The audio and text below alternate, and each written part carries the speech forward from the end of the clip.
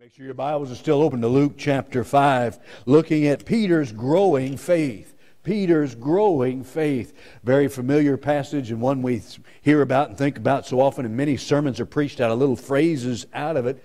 But we're looking tonight at Peter's growing faith. But just by way of introduction, notice as we look at this, it says there in verse number 1 of chapter 5, "And it came to pass that as the people pressed upon him," talking about pressing upon Jesus Christ, "to hear the Word of God." That's an amazing thing. They pressed to hear the Word of God. Just by introduction, I want us to notice the attraction of the Word of God. They were attracted by His preaching. They were attracted by His Word. They were attracted by His teaching. Ladies and gentlemen, that's exactly what we need to have in our heart, an attraction to the Word of God. And as we go out and speak with folks who do not know the Word, that need to know the Word, we also need to pray that they will be attracted by the Word.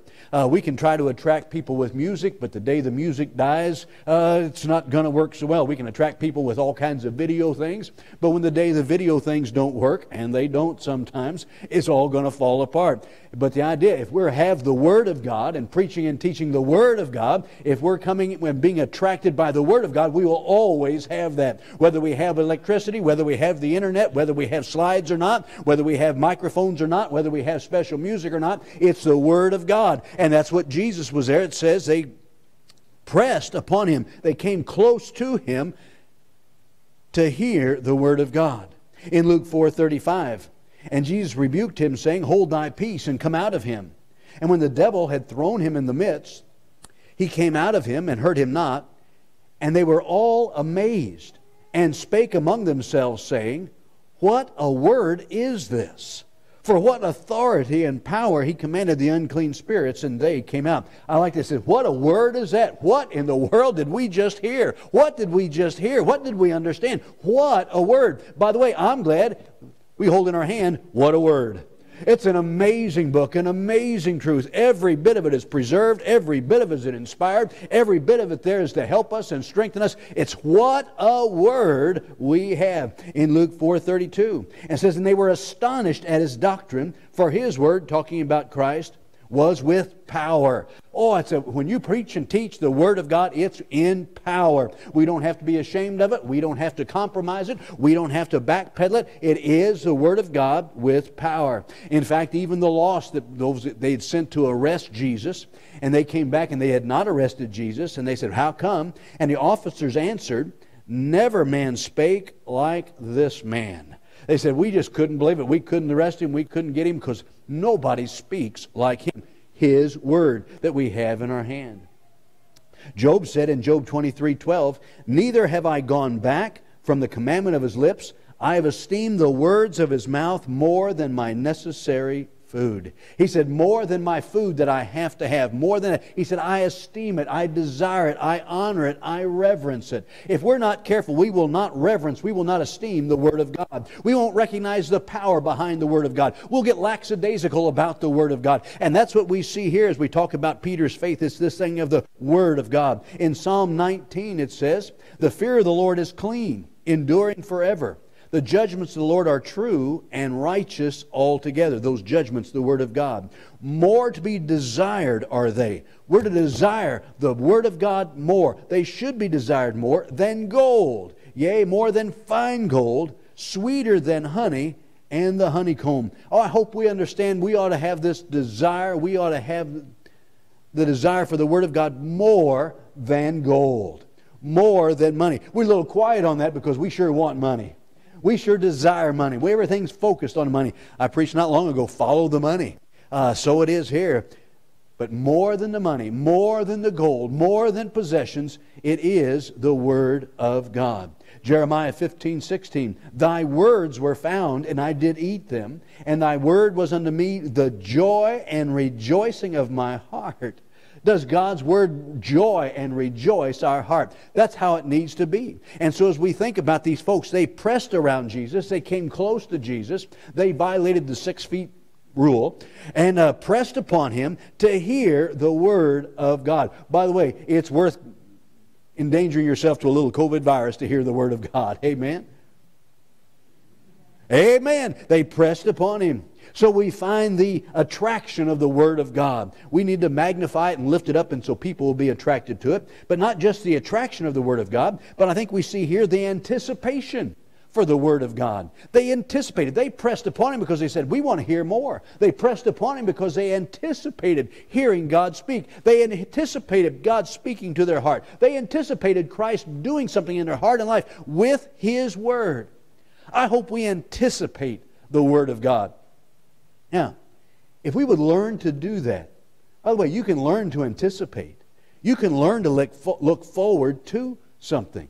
I mean, if you anticipate vacation, boy, it's something that does something to you. When you anticipate having the time off, you anticipate a vacation, you anticipate spending time with your family, you anticipate these things.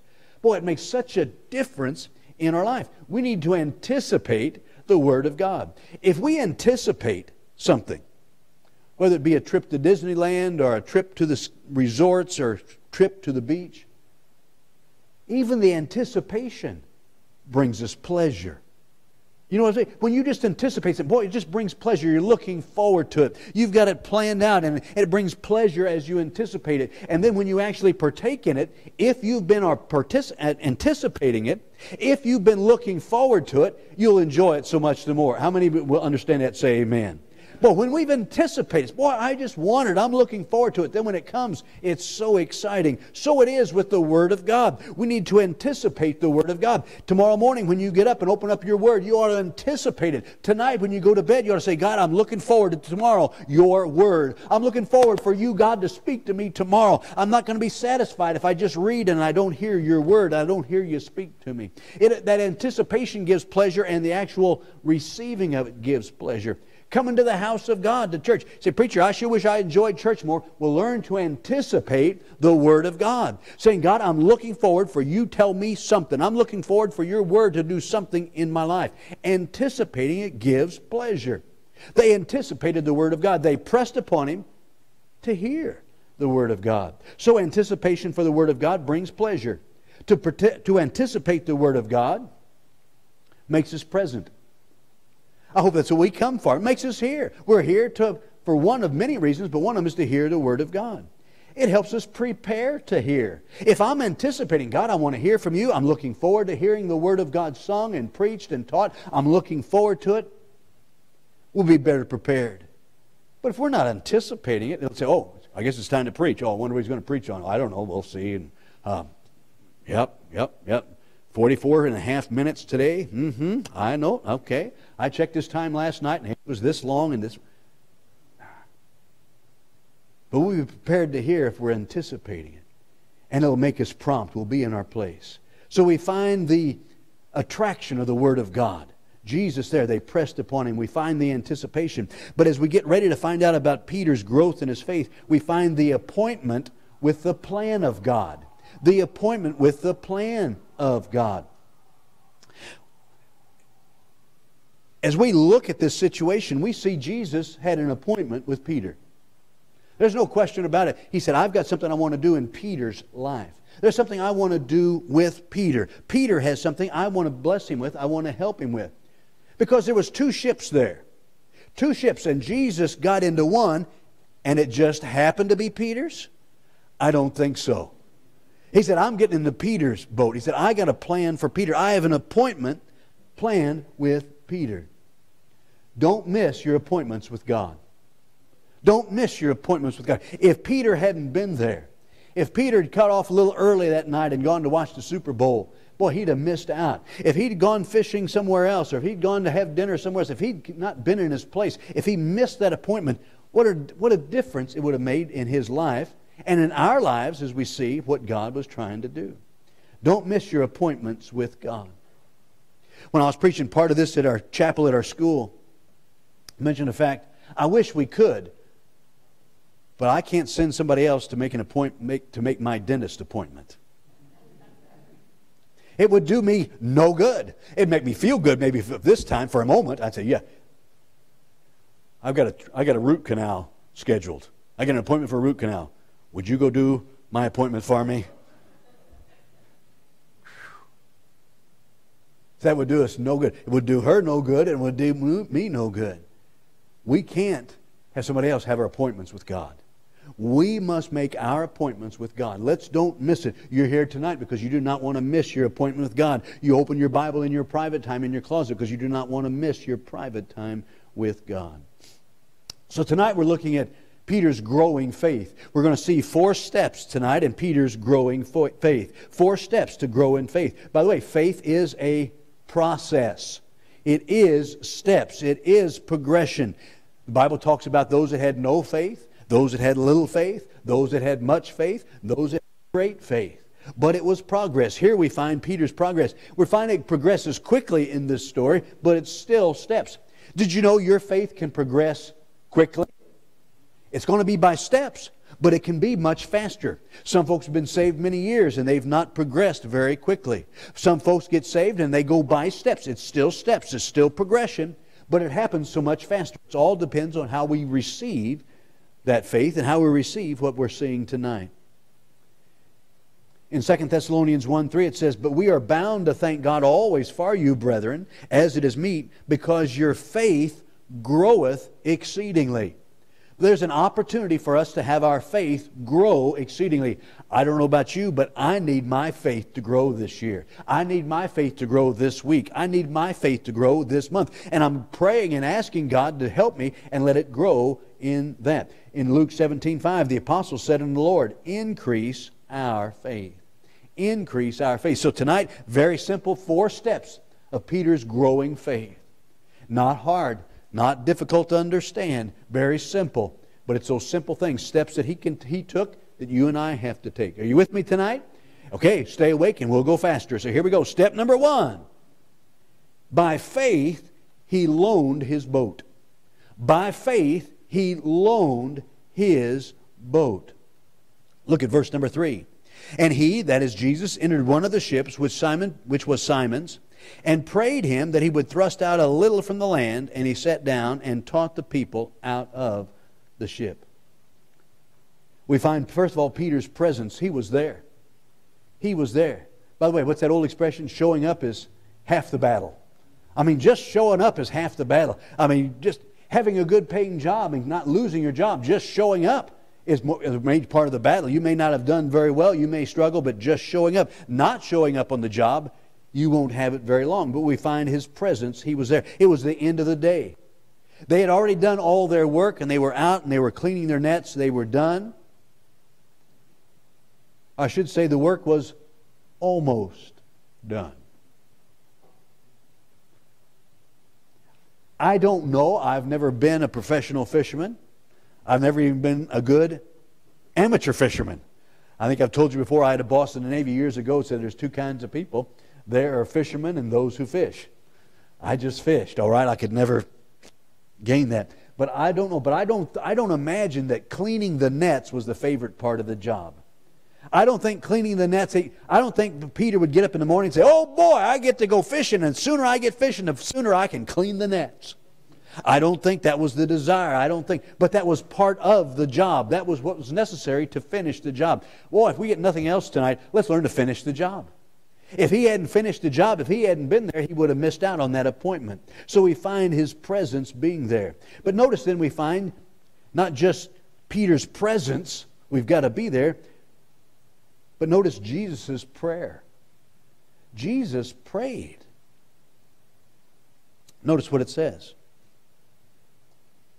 Verse number 3, "And he entered into one of the ships, which was Simon's, and prayed him that he would thrust out a little from the land." He asked him. Just like we pray, we ask. He prayed him. He said, "Would you?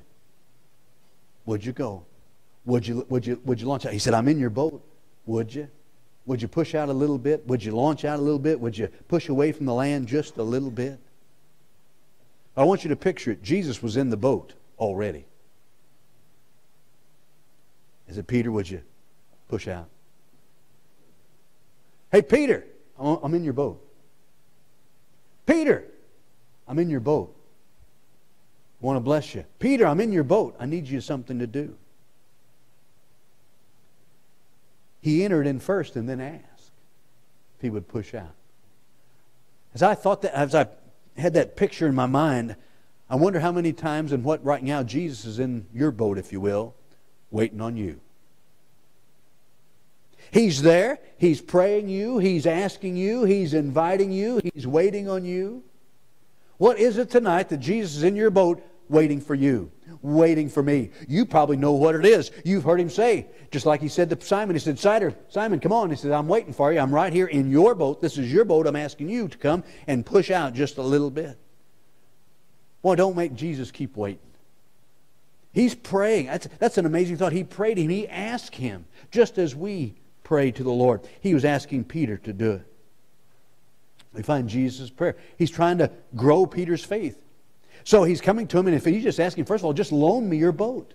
Just loan me your boat. He said, I'm not asking you something impossible. I'm not asking you something hard. Just loan me your boat. Then we find Peter's push. Peter's push. So Peter was tired. Peter was done for the day. He was washing his nets. Jesus walked out there, got in his boat, and sat there and said, okay, Peter, come on, push me out. Let's take me out. Let me borrow your boat just a little bit. Thrust out a little from the land. And he sat down and taught the people out of the ship. He pushed out a little. Notice what it says. And thrust out a little from the land. The word little there is very often used in the Bible. In the Greek, it means puny. Puny. Just a little. Just a weak thing. Just a sickly thing. You know what I'm saying? Somebody said, well, come on, we're going to fight. I don't mind fighting you. You're kind of puny. Or maybe you're really, really hungry and your wife has you on a diet and you come down really expecting a big, ham and eggs and grits and fried apples and hash browns and French toast. And boy, you are all set. Boy, here it comes. And what do you got? You got a little egg white sitting there. And a piece of a little cutie orange.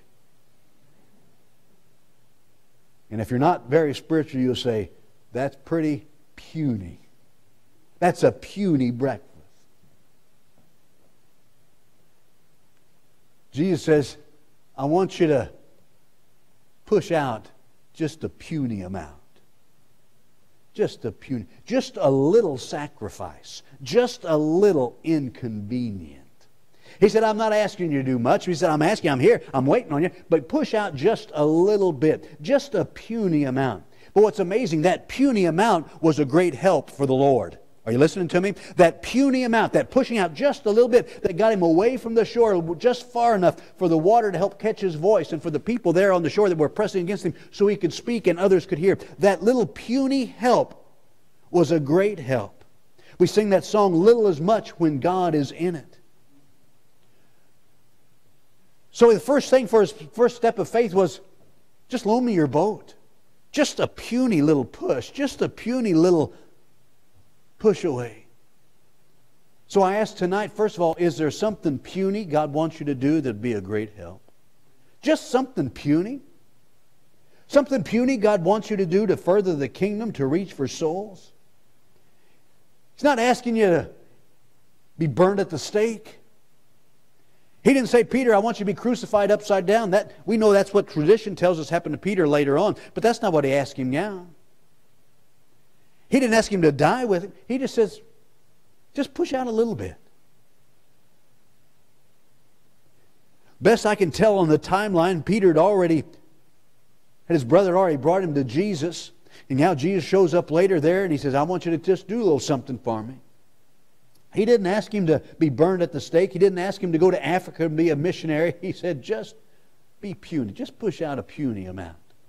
Just do something puny. Just do something little. What puny thing has God asked you to do that you won't do? I have to ask myself that. What puny thing that God is saying, this is what I'd like you to do to further the kingdom, to help me a whole lot. But what is it?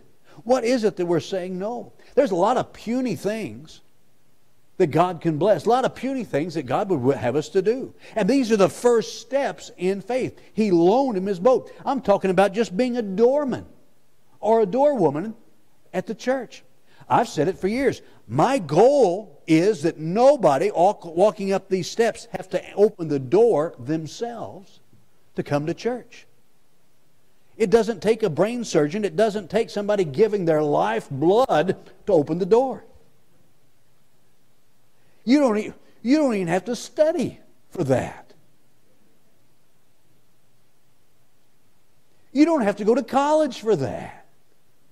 You can just say, this is just something puny. I can open the door for people. I can be out there so when a guest comes up, they say, I wonder if it's all right if I come in. I wonder if it's all right if I go in. Or, no, somebody come on in and open the door for them.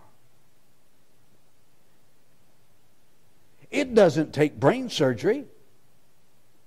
I take that back. We have excellent, highly educated, qualified people that take a little white stick and put it next to their forehead and go,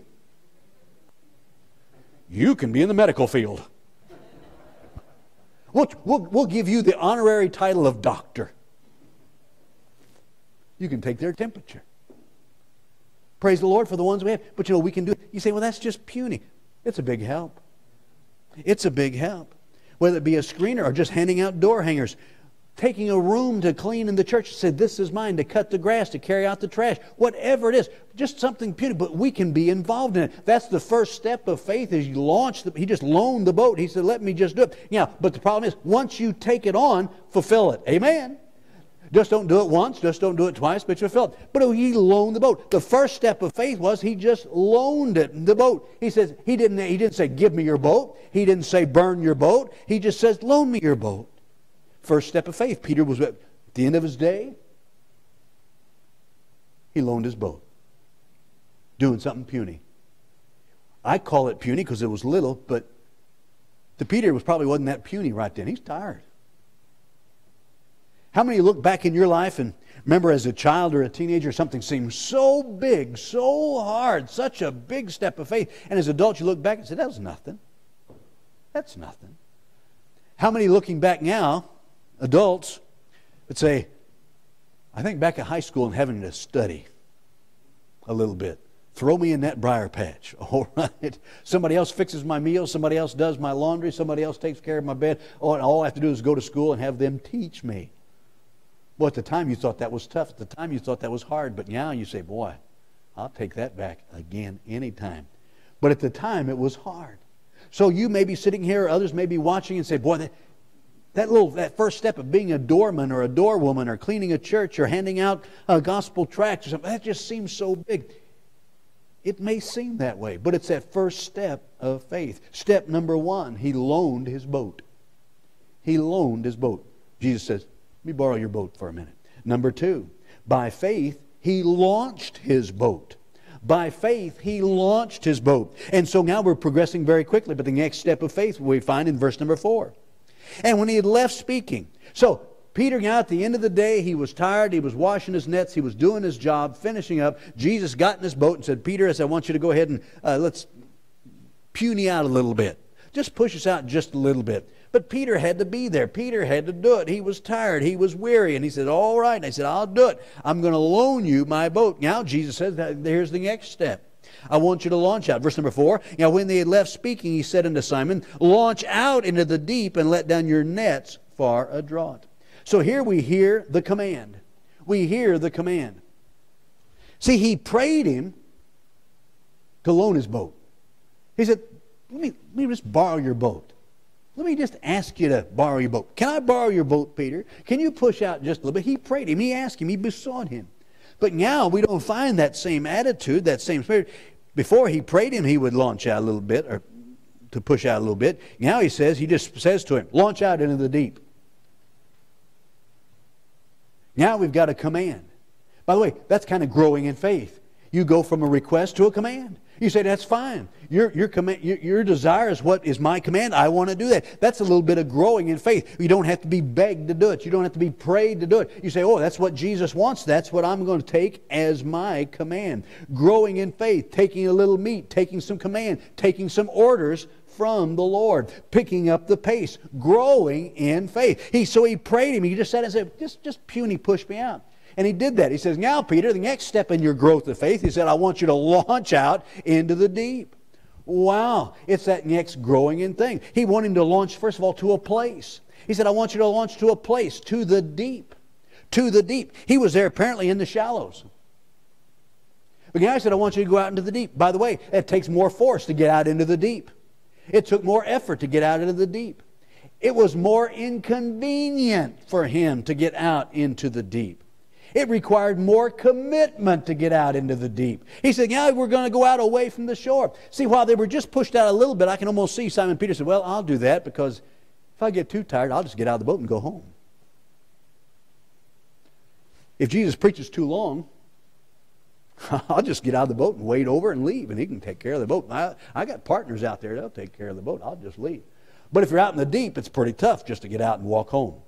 Peter hadn't learned to walk on water yet. That comes later.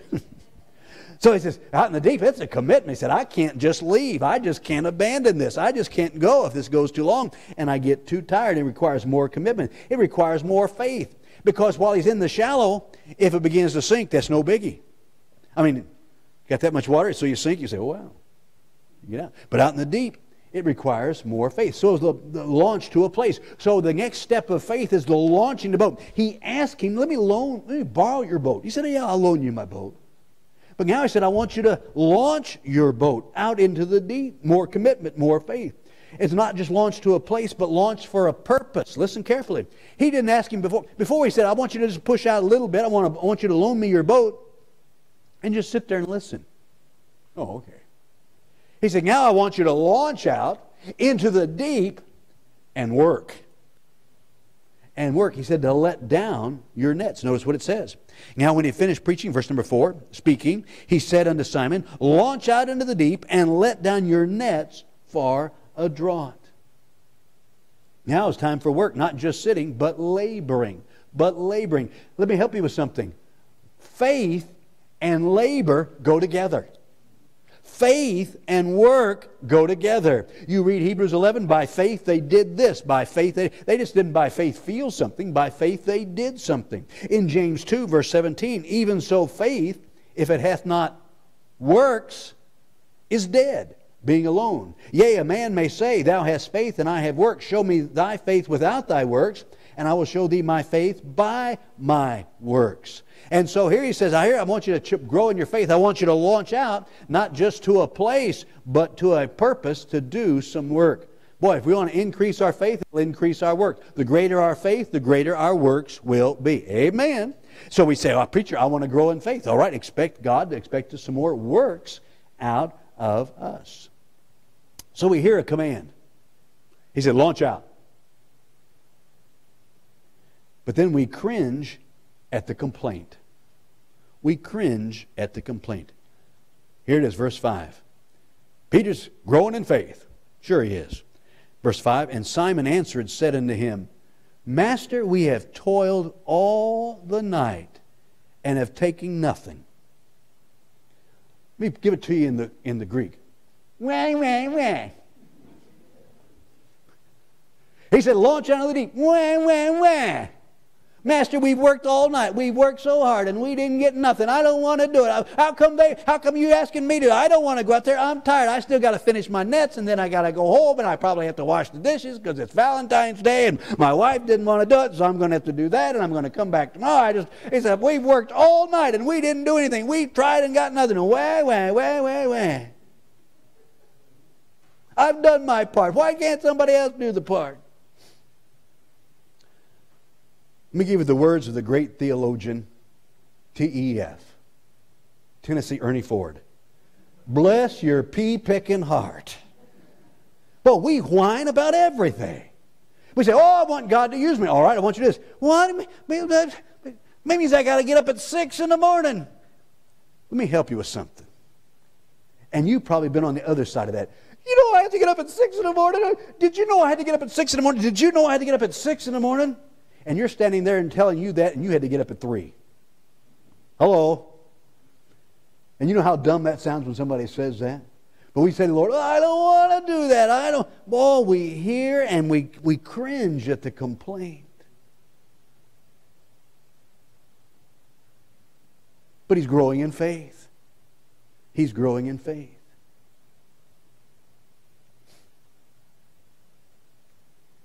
To launch his boat. Step 3, by faith he loaded his boat. He loaded his boat. Let's don't complain when God asks us to do things. That's just growing in faith. But notice by faith he loaded his boat. Verse number 5. And Simon answered and said unto him, Master, we have toiled all the night and have taken nothing. But notice we recognize a guarded commitment. A guarded commitment. He did his Baptist thing. Wah, wah, wah. But we can give him this, a guarded commitment. Nevertheless, at thy word, I will let down the net. Nevertheless, at thy word, I will let down the net. We can see the disobedience. Jesus said, let down your nets. He says, I'll let down one. I'll let down one. But the guarded commitment, he says, nevertheless, at thy word. Let me help you with something. If we can just get that, our mantra, our bottom line, our minimum spirituality, nevertheless, at thy word. I don't want to. Nevertheless, at your word. I don't think it's going to work out. Nevertheless, at thy word. But it's going to wear me out. It's going to cost me stuff. Nevertheless, at thy word. Simon Peter said, I'm tired. I'm wore out. We didn't work. It didn't work before. I don't think it'll work again. Nevertheless, at thy word. Because when everything else fails, when all else fails, that'll still get you the blessings. Nevertheless, at thy word. If he didn't have that guarded commitment, he said, what? We've tried all night, we worked all night and caught nothing. I'm not going to do it. Wow, what a loss. What a loss. But he had that baseline, nevertheless. It goes back to where he says, Master. Verse 5, and Simon answering him said unto him, Master. He'd already met him. He said, Master, we have toiled all night and have taken nothing. Nevertheless, at thy word. That guarded commitment will help us get the blessings. That guarded commitment will keep us out of trouble. That guarded commitment will keep us in His service. If we can just say, nevertheless, at thy word. I think of the widow with the cruse of oil. Remember Elijah was there and she had gone, well, I'll just read it for you.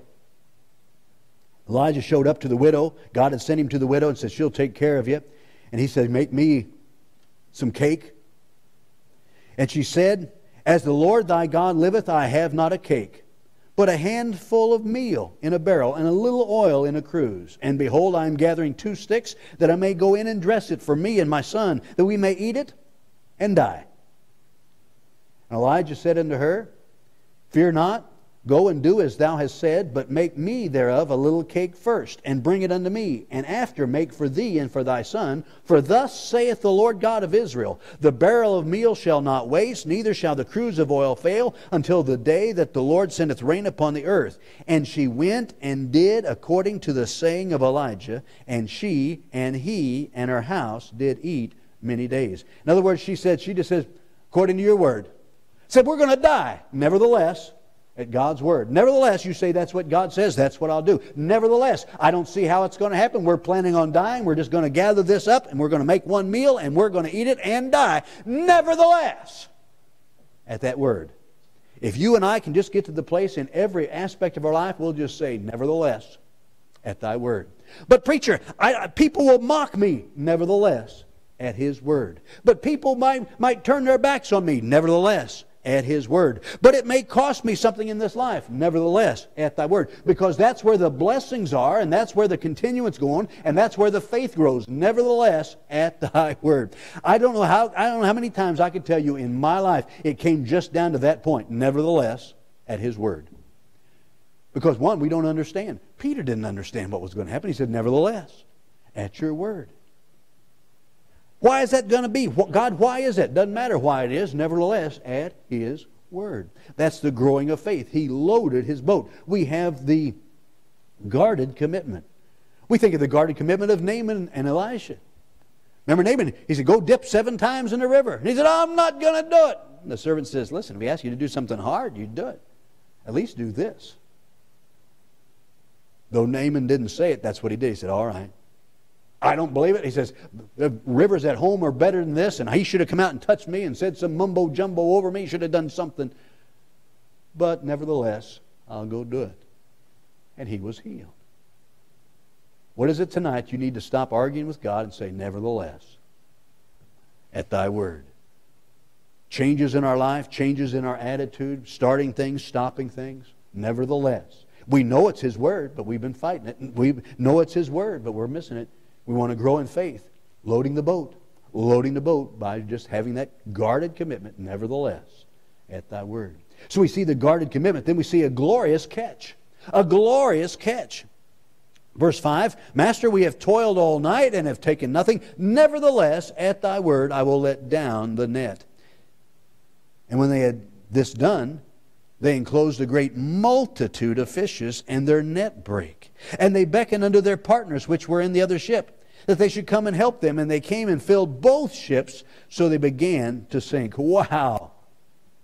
Wow! What an amazing catch. What an amazing miracle. What an amazing thing.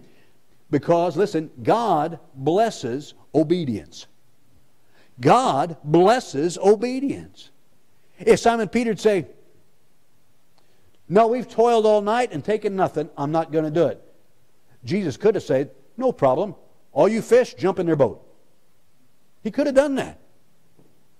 Because he had the fish get in that net. They'd tried all night. He had the fish do that. He could have said, jump in the boat, but that's not how he works. He says, no, you throw out your net. And he said, I'll fill it. Jesus blesses obedience. Jesus' blessings, I think we see from here, is proportional to our obedience. What if he let down all his nets? I think they would have all been full. I think they all would have broken. But he just let down the one. But what's exciting is when Simon Peter was obedient and got that glorious catch far as obedience, others were blessed also. He said, come, give me a hand, let me load you up too. And boy, they had, for us, we say fish. Well, that's kind of nice, but that means I have to clean them. That means we have to cook them. That means it's going to smell. And we'll have to have 2 garbage cans, and we probably won't get it all done. We'll have to do it for 3 weeks. The garbage man's going to come tomorrow. No, that was money. That was money. That's dollars. Every one was some money. Every dollar was part of the next iPad. Every fish was something that was worth it. And so now it was flowing over to others. He was blessing others by his obedience. I don't know about you, but I can look at my life and I know I've been blessed many times by others' obedience. Others getting blessed because they obeyed spills over on me. My desire, and your desire ought to be, is that my blessings fall on somebody else also. Just overflows.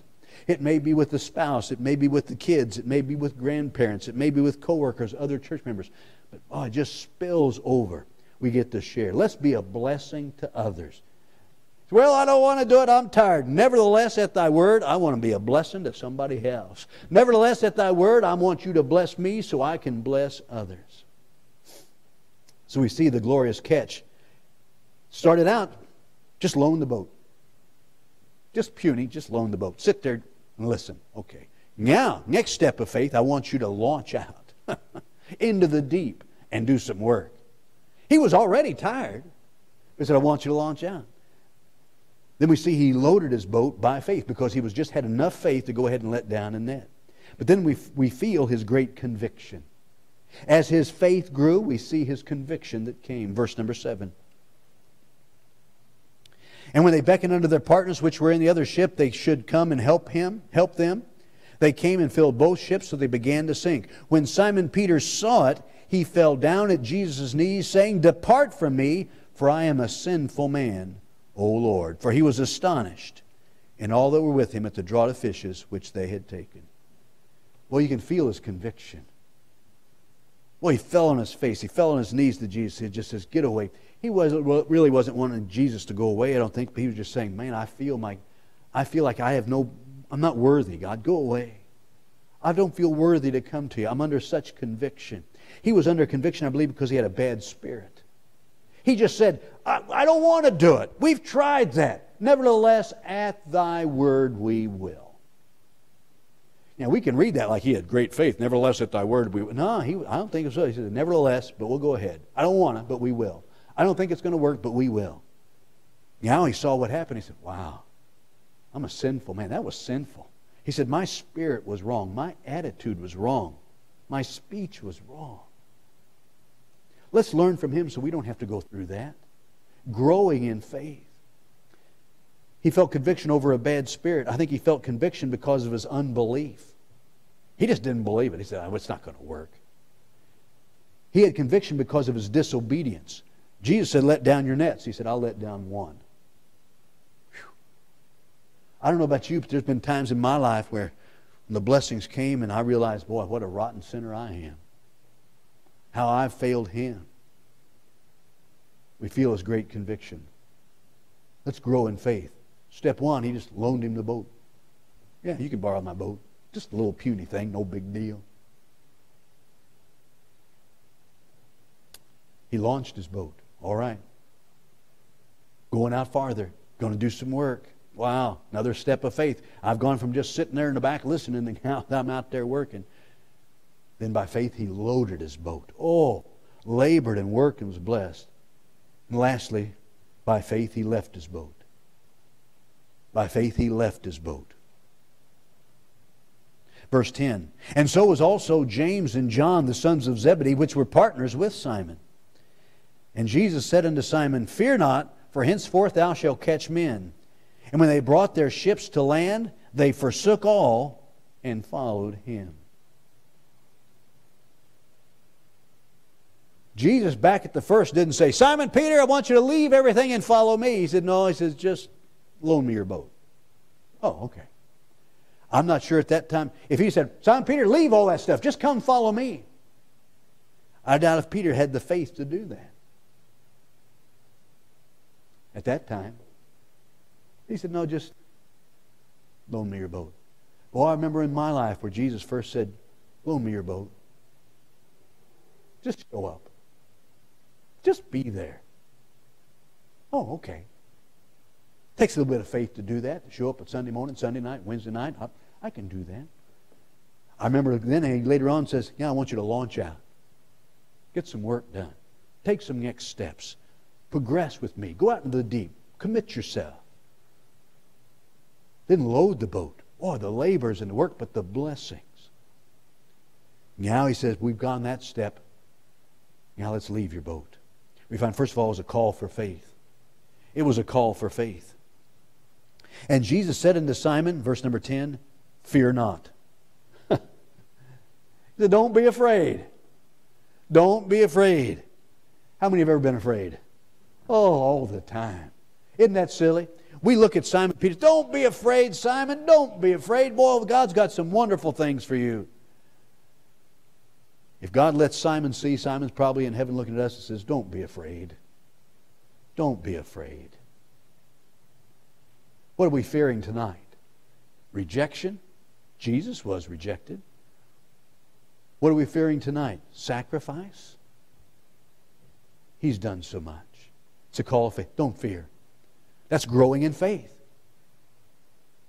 Didn't take much.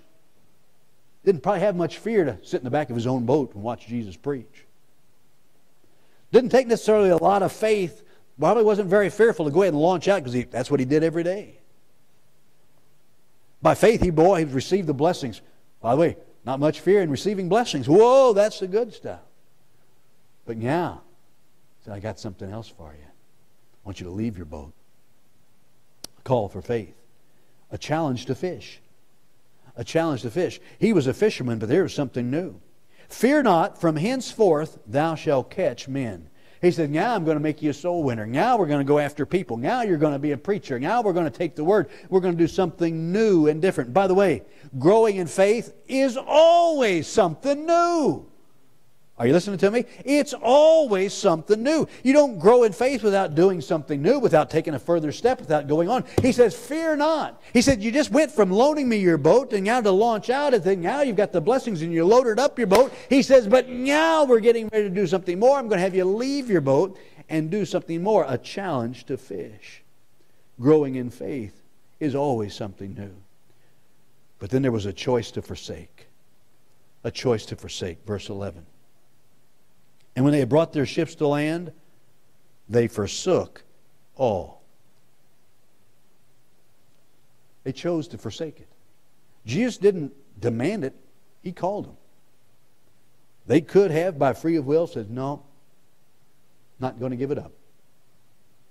Not going to give it up. I'm content with this. I'm satisfied with this. I feel good about this. I know all about this. I'm at ease with this. But they made the choice to forsake. They forsook it all.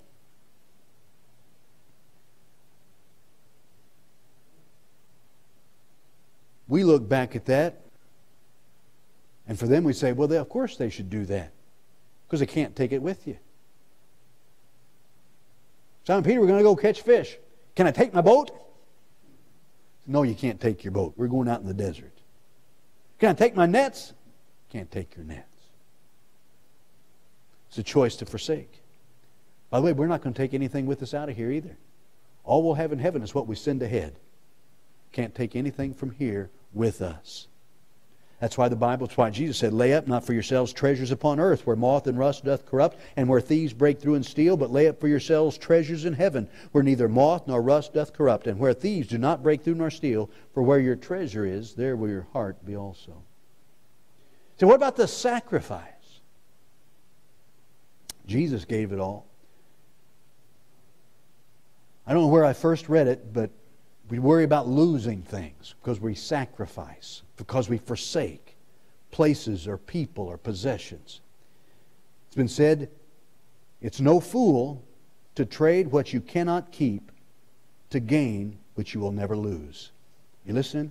It's no fool to trade what you cannot keep to gain what you will never lose. I can't give that. Oh, no. Not only a choice to forsake, but lastly, and this is so key, a champion to follow. A champion to follow. Verse 11, and when they had brought their ships to land, they forsook all. If that was the end of the paragraph, that was the end of the sentence, that might be sad. They forsook all. Forsook all. I'm giving it all up. But that's not the end. And followed Him. And followed Him. The forsaking wasn't for forsaking's sake. Forsaking was for following's sake. You can't do better than following Jesus. See what I said? You can't do better than following Him. He's the champion. Here's the one we're supposed to follow. So who are you following tonight? Who am I following tonight? We sing the song, I have decided to follow Jesus. That's growing in faith. So I'm forsaken, but not just forsaking purpose, but to follow. Jesus said in Mark 8:34, and we'll be done, and when He had called the people unto Him, with His disciples also, He said unto them, whosoever will come after me, let him deny himself, and take up his cross, and follow me. Peter's growth of faith in this section was very rapid, but it was in 4 steps. You may have been saved 30 years and still on step 1. Still struggling with just loaning your boat. Maybe you've gone to step 2 or 3. Maybe you've made it to 4. But how are your faith growing tonight? Let's bow our heads.